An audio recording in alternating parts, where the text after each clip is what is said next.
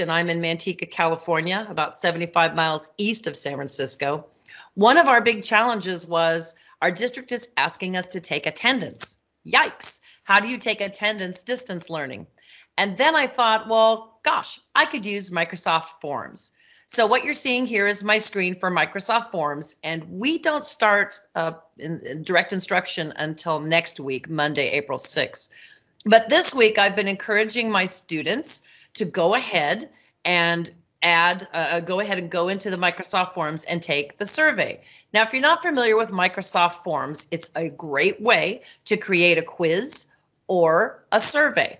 And you can see here in Microsoft Forms, which is part of your Office 365 suite, you have two choices when you go into Forms.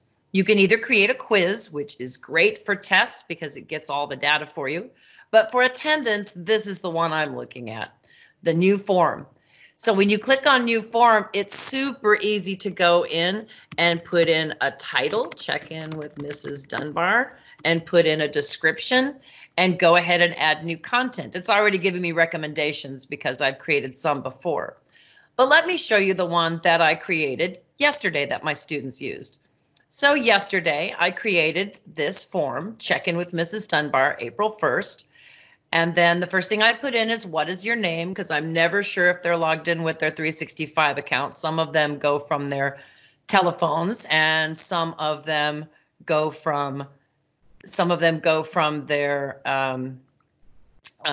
the computers and devices. So I go ahead and just put the name in as a fail-safe. And then I put in a question, how are you feeling today? Just to kind of gauge how that is. And then I have been creating messages from Mrs. Dunbar, which I've been recording from PowerPoint. I make a PowerPoint and then I narrate it. And you can see I put video in as well. I download it as an MP4 and upload it into YouTube so that families can watch them on their smartphones. So I make sure that they've watched their episode and then if they have any questions or comments. So this serves a couple of purposes. I will now know and I can see that 19 of my students checked in yesterday. And here I can click on under what is your name, I can click on more details and I can see all of my students who have clicked in. If I scroll down here, I even get a nice little pie chart and it looks like most of them are just missing their classroom and friends, so am I. One is enjoying sleeping in. I can guarantee I know which student that is. And some of them are excited to start this cool new thing and they're curious. Fortunately, it looks like all of them, I have 20 responses now, that's great. 20 of them have been watching my daily message. And this says, do you have questions or concerns? If I click on details, then I can go through and I can say, oh, no questions. Oh, when will coronavirus end? That's a great question. What will happen with our science camp? That's kind of sad because our science camp has been canceled. They were not going to be happy to hear that. The other cool thing about this data is that I can go and open it in Microsoft Excel so that I will have a spreadsheet of student answers and of which students attended the session and came in and did the survey. So all I have to do is click on that and go there. So very easy to go in. Now, I had another question from a teacher that I work with today, and she said, I don't want to have to recreate the wheel every day.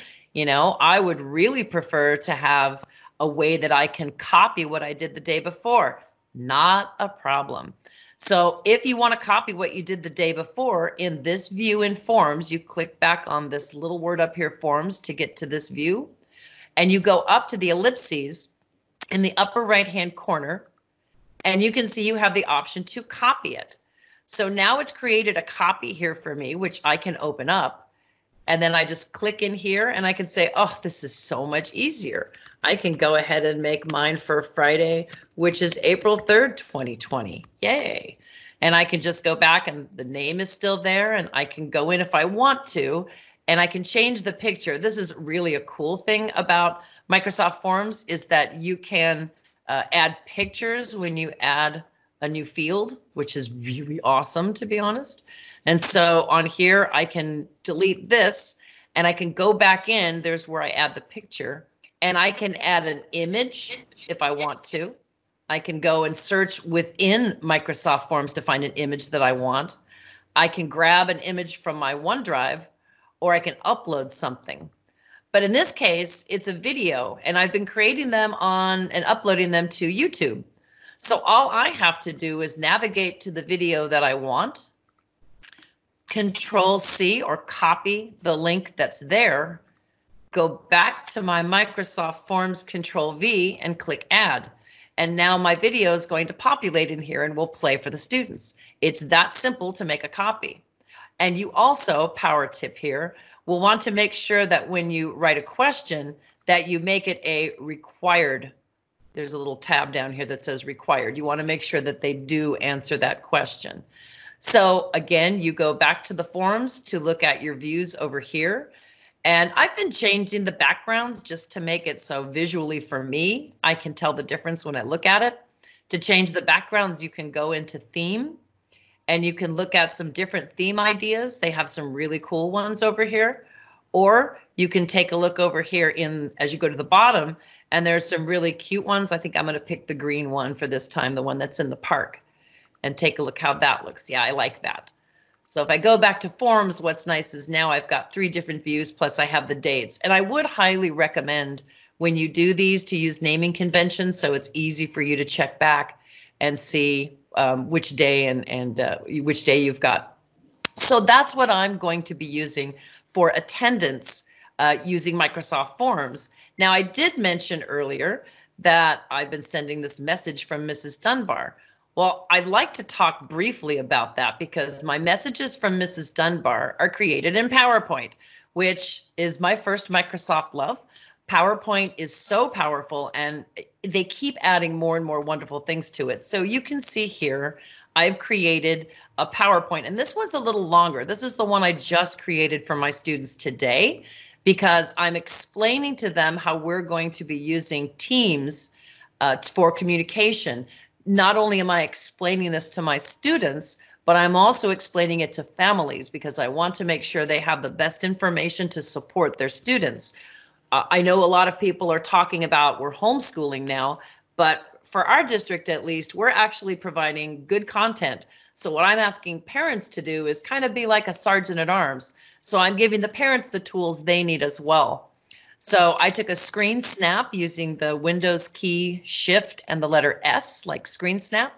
And I took a screen snap of the Teams page so my students could see how I have it set up. And you can see here I recorded some digital inking to let them know that they needed to take the survey every day for attendance.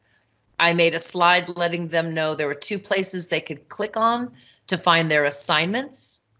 I even went into their first assignment, and the inking that you see when it plays as a video actually talks about all the things I'm expecting them to have. And then I went in and talked about these group channels because I made private channels, which you're going to be hearing about next week, I believe, from our friend Scott Bricker. I made private channels for my students to use. And then most importantly, my district's been really good about putting information online for students and for families. And we've been creating a whole series of PDFs. So I want to direct my students to the website. So this is a screen recording. And then, of course, bringing them back to attendance. It is so important, students, that you go ahead and do attendance because it's important for me. And then a video message for me on the final slide. Pretty simple, right? Kind of complicated. Tammy. Yeah. Charity. Would you be willing, we have a question here asking if you would be willing to share your duplicate with us? Absolutely, I can do that. I will absolutely do that. Shall I do, can I do it while we're at the end or should I do it now, Charity? I think I can do that. I think I can go in here and do a share, get a link to a duplicate, copy it, go back to our chat, go into our, it's like I've done this before. Okay, there is a link in there now to duplicate the forms that I had. Did that work, Charity? Can you see it on your end? I'm assuming she can. Okay, so yes, once I thank you. Okay. You're welcome. Thank you for asking me that. That's a great question. And we're all teachers. We're all in this together. So yeah, we share with each other. That's what we do. Beg, borrow, and share, right? So you're more than welcome. So this is what my PowerPoint looks like. And then there's this great thing. If you're in a Microsoft district, you have access to Stream. Think of Stream as your district's answer to YouTube. So if you log into your district, you're going to see on the opening page all of the Microsoft tools that you have in Office 365, and one of them is Microsoft Stream. When you're in a PowerPoint, it's really easy to click on Publish to Stream. Now notice I'm not saving it as a video file. I'm going directly to Save to Stream because look what it says. Share your presentation as a video. All animations, transitions, and narrations are retained. And I always tick on this one, allow everyone in your organization to see the video, because sometimes I want to share that video with other teachers and administrators across the district. So I always think that's a good idea. And then you click publish. I'm not going to do that now. What happens when you send it to publish, it opens up, here's Microsoft Stream. You'll get a home page when you click on Microsoft Stream, and where you have created or uploaded content, it appears here. So I've created videos, and if I click on videos, I'm going to see the videos that I have created for my classroom. Now, what you're seeing here is something a little different than the message from Mrs. Dunbar, because that one I downloaded as an MP4. What you're seeing here are lesson plans that I've gone ahead and created in PowerPoint, because I have 34 students. I teach 5th grade, and there's no way that I can do a live event like this with 34 students. I love my students, but they do not have the digital citizenship that everyone today here has in keeping their microphones closed, right, and muted. So we are recording lessons in PowerPoint, and we're uploading them into Stream. So I'm just going to show you a few of the things that you can bring into a PowerPoint. So I did record my face, and when you do record, you know, you can treat this just like it's an image that you can crop. So you can see I actually filmed myself bigger, but I cropped my face in. So when the video actually plays in format, it's actually going to look like I'm talking, right? Because I'm weird. I've also used the screen snap, the Windows key Shift letter S, to actually grab content out of our curriculum. We use Wonders by McGraw-Hill. And so I'm bringing in content from curriculum. I'm bringing in worksheets from curriculum, but realizing that we didn't want to hand out worksheets or have to deal with books or any kind of thing like that, because in California, we're kind of a shelter-in-place state. So what I've done is taken screen snaps of the pages from the workbooks and kind of modified them in here, bringing them in, and I use the cropping element so I can crop it to fit, right, and to do the things I want to do with them. And I'm having my students use a binder and paper because I'm pretty confident they're going to have that. I've used the insert online pictures a lot. What's great about that is if you use the insert online pictures, you get Creative Commons, so you get images that don't have copyright on them and you're free to use. So that's kind of a nice thing. You can see I've also clipped stories from our curriculum so students can read them and can do what we usually do in our practice books. I kind of felt like when they're doing their curriculum at home, it needed to look a little bit like what they see in the classroom, so they're comfortable with what they're doing. Some of us use Teachers Pay Teachers, and I'm using that for this, and a word work bingo. So to work with their spelling words, I thought this would be the most fun thing to do. I've got a paragraph of the week that I create myself and put in. Let me move that. It goes along with the big question that we have. And then this is kind of cool. I was playing with around, I have a document reader here, and I was playing around with the idea that, you know, can I use my document reader and record it? And if your document reader comes into your computer, you can absolutely record what you do in your document reader. So that's kind of a fun thing that I played around with this week. And again, you can see curriculum. And just as an aside, I recommend, this is a great time for students to be using Minecraft at home, and tech challenges are a really great thing for them to do in the afternoons. Minecraft has so many amazing lessons that are standards based and aligned with curriculum. So I highly recommend for students to do that. And of course, I'm a big Genius Hour person, and we've been working on Genius Hour. So my students can continue their Genius Hour projects at home. And your district probably has access to certain programs. And one of the ones that we really like that we haven't used a lot is called Typing Agent. So you might want to look in your district and see what kind of apps are available for students to use. But you know, all of the testing is online.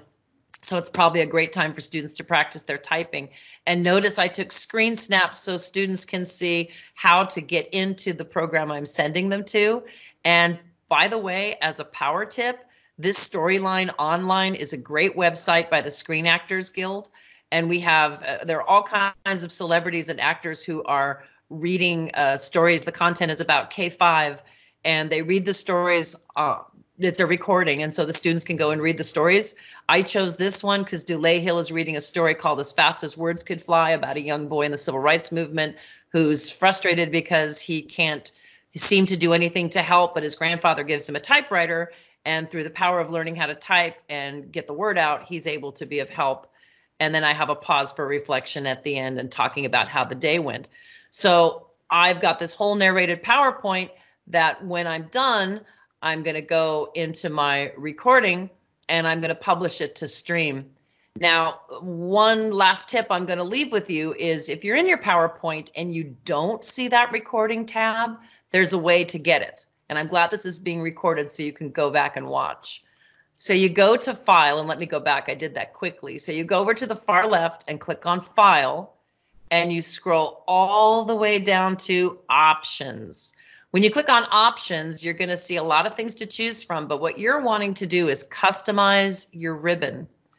When you click on Customize Ribbon, you're going to come over here to where it has Main Tabs and scroll down. And if you don't have that recording tab, here's how you're going to get it. You're going to put that tick mark right there under Recording, and you're going to click OK. When you click OK, you're going to have this tab on there. And the reason that's great is because you can see now you can record slideshow, screen recording, you can save it as a show, which is basically a PowerPoint that kind of goes through on its own and loops. You can export it to a video, or you can publish it back to Microsoft Stream, which I showed you earlier. So this is really cool because now when I've got these lessons, I can easily go into my stream and I can click on share, and I can take this link and share it with my students in their assignment on Teams, or I could share it in any other way. I really wish, I know we're getting really close to my time, so we've got lots of good questions, but I do want to tell you about record slide and screen recording, but there's no time. So my high recommend to you is to come back tomorrow when on NCCE, you're going to have the lovely and amazing Jennifer Brown, who's going to be talking about creating those online lessons using PowerPoint. And she's going to show you all the tools within PowerPoint that can help you craft lessons. Keep in mind, and my one last power tip is that when you're making your PowerPoints, think about time.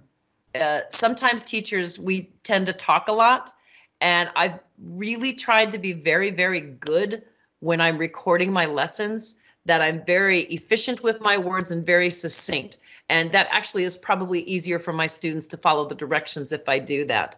And the one last power tip is you can see I've added a pause button on the slides that I expect them to pause and actually read the content, or where I expect them to pause and answer the questions that are on the page. It's not a real pause button that actually works, but it's a pause button that will help my students, give them a visual cue. So those are the kinds of things that I've been doing in PowerPoint, and using forms for attendance, and using Stream to upload longer videos, because if you do have Stream, your district probably has about 1 terabyte of memory for you, which is a lot of memory and which is really awesome. So that's what I have to share with you today, and I would love to hear questions so I can show you something or answer your questions. So Charity, do we have any questions that I can answer for our amazing audience? Wow, Tammy, that was absolutely amazing and a whole plethora of information. I'm definitely going to have to go back and watch this again, but we do have one question from Jen Anderson, and she was wondering if you would be also willing to share the copy of the PowerPoint sample that you just showed us. Yes, it's, I'm trying to think if I have it saved in my OneDrive. I will take a look. I'm more than happy to share all of this. I've already been doing trainings in my district. We have a little over 1,400 teachers, and I've been doing a lot of training with them, and I'm pretty sure I uploaded one to my OneDrive. So I'll check right now if I can stick that into, but while I'm boring you with all the files that I have in my OneDrive, are there any other questions, Charity? Yes, we have been stated that we need to have a master class in developing your content to put in PowerPoint lessons. There's so many ideas, so thank you for sharing that as well. Also, would you be able to share a duplicate link to one of your forms that includes a daily video message of you? Was that included in the link? You want that to you see shared? my daily video messages? Yeah. You're adorable. That is also possible, but if you like, and I'm going to shut myself up here, I will also gladly just share with you the playlist. I put this in YouTube because I kind of figured that would be easier for my families to, easier for them to access, especially because so many, our school is Title I, and so many of them only have access to smartphones. So there we go.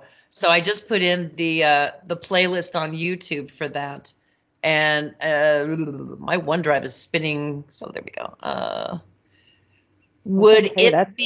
Charity, would it be okay if I shared it later? I'm going to have to navigate to it, I think. That's absolutely fine. We'll be able to put it back we into can get that out. The meeting chat. And you wanted one of these with my video in it. There's one. So I'm going to do share. I'm going to get a link to duplicate. I'm going to copy. I'm going to come back to Teams. Yeah, what is it about computer people? We always talk while we're doing things. I haven't figured that out. I'm glad to know that I'm not the only one that does that, Tammy. Absolutely are not. So there's the link to the forum. The forum that has the video content in it. Perfect. That is great. Thank you so much for being willing to share with us. Is there anyone else that has a question for Tammy? You can put it in the chat window or unmute your microphone.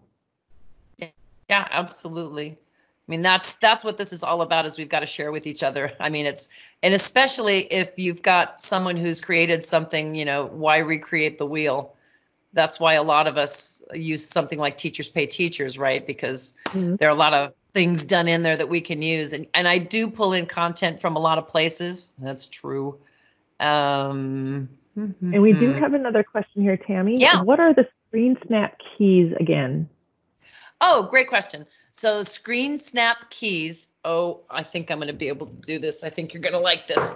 So it's the Windows key, which is that funky little key at the bottom left hand of your screen, and it looks like a window.